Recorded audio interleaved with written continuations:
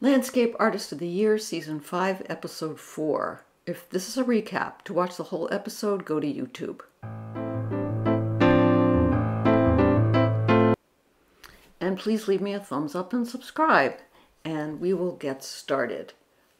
So, here we go. We're at Herstmonceux Castle. This is kind of what you think of, I think, when you think iconically of a castle. And it's such a big form that the artists are going to have to do something with that today. This is a pretty good view of it, actually. I like the diagonal of the bridge. I don't know what the view is that they have from their pods. They're in these little pods. Oh, look how gray a day it is. That means there's not going to be any shadows to work from. That's going to be tough. So those pods will keep them protected from the elements, from wind and from rain, but not from the cold weather. And it looks pretty raw today.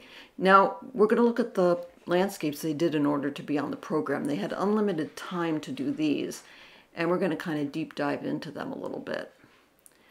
This looks, this is like a little slice of a window of a shop, perhaps. It's pretty monochromatic. It's interesting with those reflections. I think we're going to get a closer up view of it. So they're in a very different setting today. Look, yeah, that's interesting with the black and white and sepia tones. So that's an interesting choice. It certainly caught the judge's eye, which is what you want to do in order to be on the program. The next one up, I think, is hilarious, but I don't know how you'll feel about it. I mean, you either love it or you don't. It's sort of this big crab thing, or lobster, called Attack of the Colossal Killer Crabs. Okay, so I think it's funny. I like things that have humor in them. I wonder if he'll put a creature in his painting today. There we have a much closer up view of it. It's very interesting that that would be his landscape entry, and also very interesting that the judges responded to it.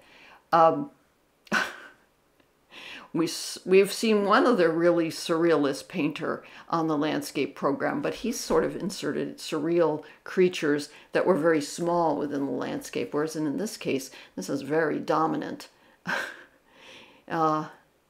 That's interesting. I also kind of like the idea of something like a crustacean on top of a building, because, you know, that would never happen.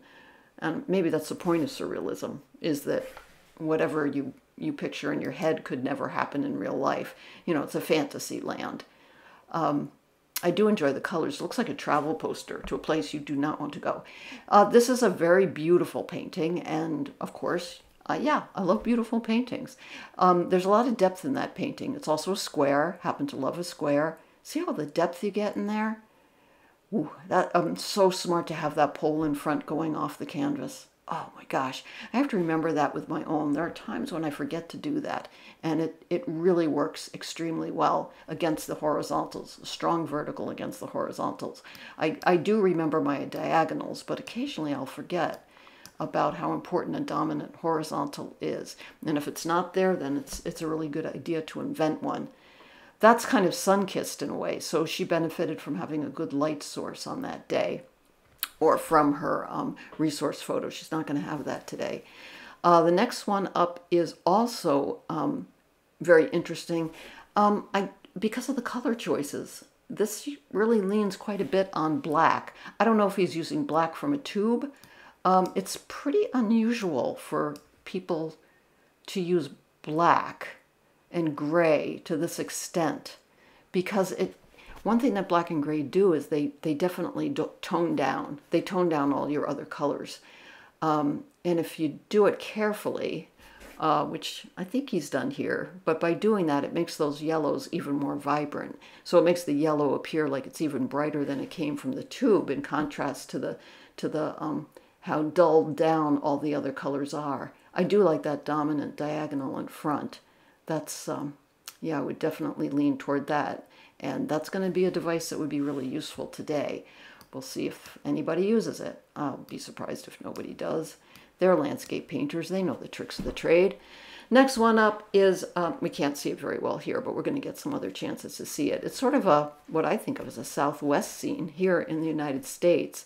It's of a yucca plant or some sort of succulent, a big succulent of some kind, with earth tones all around it. There we can see it. It's also a square. It's very beautiful. I don't know why it caught the judge's eye necessarily. Yeah, that's a mystery to me. I enjoy the device of the three trees, and of course, it's a good, when I squint my eyes, it really works as an abstract as well. So this could be a very interesting painter today. But again, he's working with a very strong light source, and they're not going to have that today.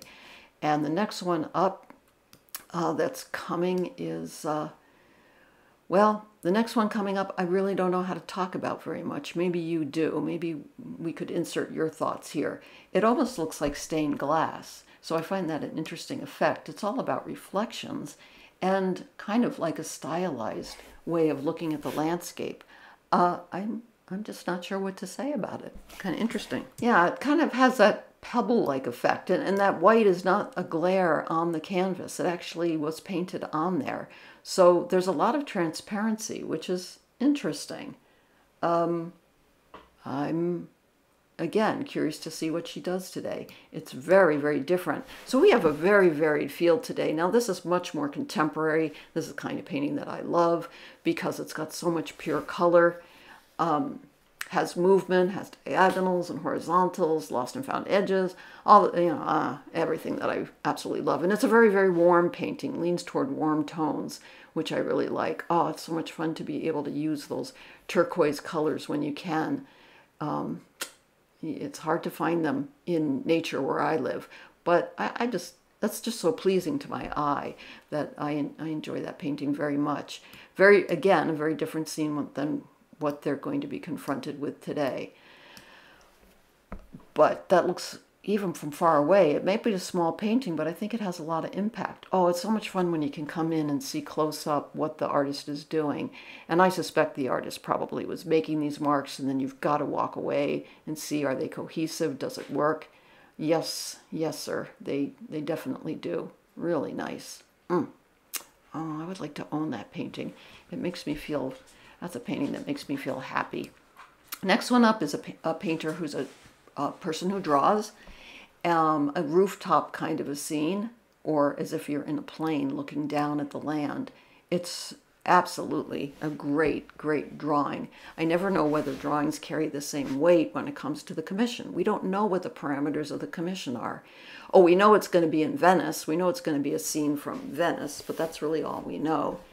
That almost looks like it comes from like a historical textbook of some kind. And I don't mean that in a bad way. Yeah. All right. Interesting, but I don't know how you judge drawings against the color work. But that's the judge's job, not mine. And here we get a chance to see what it looks like. See how it disappears into the wall? Yeah, for the final commission, it's going to have to be a large piece, and it has to have impact because it's not going to be in your home. It's going to be on a gallery wall. All right, the judging begins. Now, the first thing that happens with the judging is only 3 of these people will go on to the final, not the final, but the semifinals of this episode. Only 1 will go forward to the semifinals of the season, and this is season 5. Here are all the paintings that were done today. It's just kind of fun to see them all lined up. Looks like they moved indoors. I suspect the weather probably took a turn. Wow, that's a beautiful job. I have a feeling that's what I would have done. You've got to slice that big castle up into it's like a cake. You can't eat the whole thing. You got to slice it up. And I really think this choice of a mixed green is so nice next to those oranges. That's really beautiful. And I know it looks like there's black in there, but it's not. That's really leaning more toward a brownish tone. This is a warm painting. These are warm colors overall, but a really good value range. So I think this person came and accomplished a great job. And I know the towers aren't it's a good thing the towers aren't going off. So instead of having the towers go off the canvas, this person had the side wings of the castle go off. But it looks anchored in really nicely, and the diagonal of that bridge with maybe people walking across it. That works really, really well. Yeah. Right now, that's my favorite, but that's the first one. Next one, you can see a really big difference in the color work between this one and the one we just saw. Black is being used here. This is much more what I call matchy-matchy painting, meaning this is what you would have seen on that day. So they didn't push color, but I'm sure it's exactly what the castle looked like on that day, so it's extremely accurate. I just prefer more of a color interpretation if possible. But everybody sees color differently. What I see as being colorful, someone else might see as very garish. I don't know. Now in this case, they've taken the castle wings and had them go off the canvas, and also the towers as well. No, let's take it. No, yeah, they did. Wow, they did. I'm surprised that they did that. Well, interesting, right? Sorry, I had to kill a mosquito. We have killer mosquitoes in the house right now. They bite you before you even know that they're on you. I can't miss an opportunity to kill one. Here's the next one up. I think this is the surrealist guy, the guy that did the crustacean. It's pretty clear to me that this person hasn't spent as much time looking at, hasn't spent as much time in plein air work. Just an observation from my own experience here. But you know what? He has got a lot of emphasis on texture. Look at the brick. He's got that going on, and in the trees. Now, this is the person who did the drawing, and her choice was to only do the tops of the parts of the tops of the castle. She must be really interested in the tops of things. Yeah, everybody has their thing that really excites them and that they're passionate for. And maybe her thing is rooftops and sky, you know, where I would, rather than that, without being silly, I really think of, I think it's interesting too, where the sky and the earth meet each other. I think that's a fascinating interaction. So I'm with her on that. I just, once again, just don't know if a drawing is going to carry the same weight. Here's the next one up. I really like the composition of this one. I think this one was smart. Because of the diagonal going. He's got the bridge. Those trees really balance the rest of the castle that's going on. I think this was a nice slice to choose from. I don't know if this is what they saw from their pod or whether they got out of their pod and took a picture and then worked from either an iPad or an iPhone. I don't know. Of course, they're allowed to use those devices. And to some degree, you kind of have to. Now, on a day like today, maybe not so much because there was no direct sunlight. But on any day you have direct sunlight, that sun is going to, it's going to change throughout the day. So you got to make some commitments.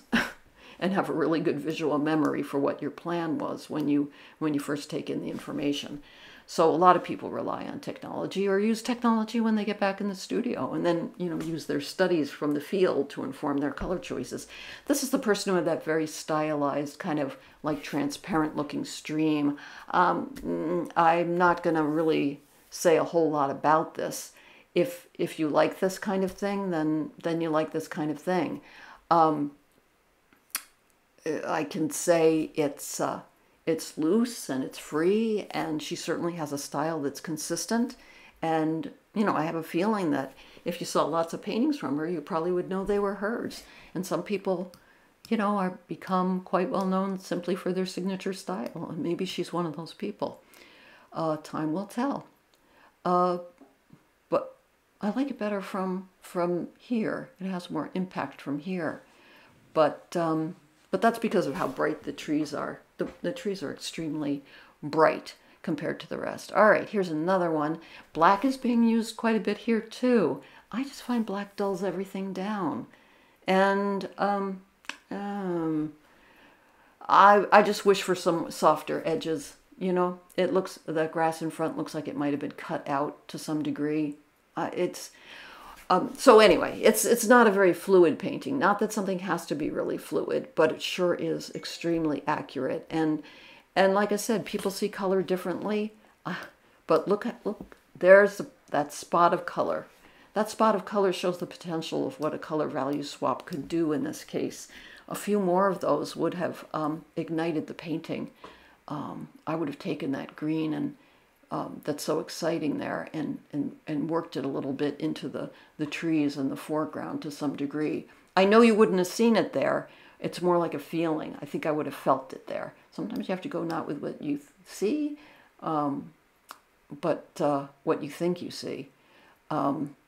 Yeah, because you're the artist. You're there to interpret. Wow, I really like this one a lot too.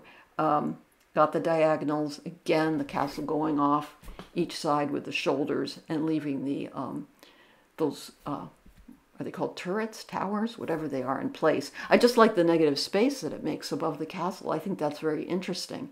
When I squint my eyes, I find that, strangely enough, the space above is even more interesting than what was established by the form. I don't know who did this one, but we'll probably find out. Ooh, that has good impact from far away. It's also a warm painting. This is a good color mixer. Not really involved in color value swap outs, but I think they pushed color and yet got the kind of the attitude of the day.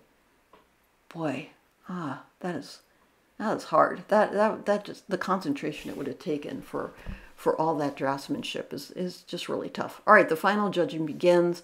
They will pick 3 people to go on to the semifinals of this episode. So let's see who they are. And it's kind of not a surprise to me, although they're all kind of similar. Here's the first one. This was the first one that came up when we started reviewing the paintings. I agree, for all the reasons already stated. This is a beautiful job. Let's see what happens with our next one. Our next one up is also, oh, this would have been the last one that I showed you. Yeah, no, not the last. Anyway, it doesn't matter. This is a beautiful job as well. Much more involved with lost and found edges, which I enjoy, and movement in the canvas too. You can see that in the sky. Yeah, and there's the third one. Whew, wow, there's a lot of similarity. This is going to be tough for the judges. Oh boy, I don't know which one I would pick. Do you know which one you would pick? Well, now we're going to look at the paintings they submitted where they had unlimited time next to the ones that they did today in 4 hours. It would have been 5 if you don't take your lunch break. Wow, that's beautiful. I would like to see more from this painter, so fine with me if he wins, but let's see what the next one up is. Next one up, well, I'm leaning toward this fella because I love his submission so much, and I also like what he did today. You know, he kind of simplified things to the basics of what you needed. Really got the job done. Really nice. All right, and the last one. Oh, it's the woman who had that. Oh gosh, what are they going to do? Oh my gosh, I'm so glad I don't judge anything. This would just be, they all should go forward. So I'm not going to be disappointed. Well, no matter what I do, I'll be disappointed, but they're all worthy. The winner is, dun, dun, dun, dun, dun. Well, I'm not sad. No, I'm not sad at all. I really want to see more from this person. I love this beginning painting. I think it's just fabulous. And, you know, obviously they're not going to give him a beach scene to do. Oh, actually, I know the last painting location in this series. Oh, actually, it's quite dismal. I think it's called Battersea, and I think it's in the dark. Oh, just the worst possible assignment that you could give somebody, but that's for them to deal with. So remember to keep the whites of your paper white, your paints wet, mask for value, mix for color. Please join my YouTube channel, and I'll see you next time. Okay, bye-bye.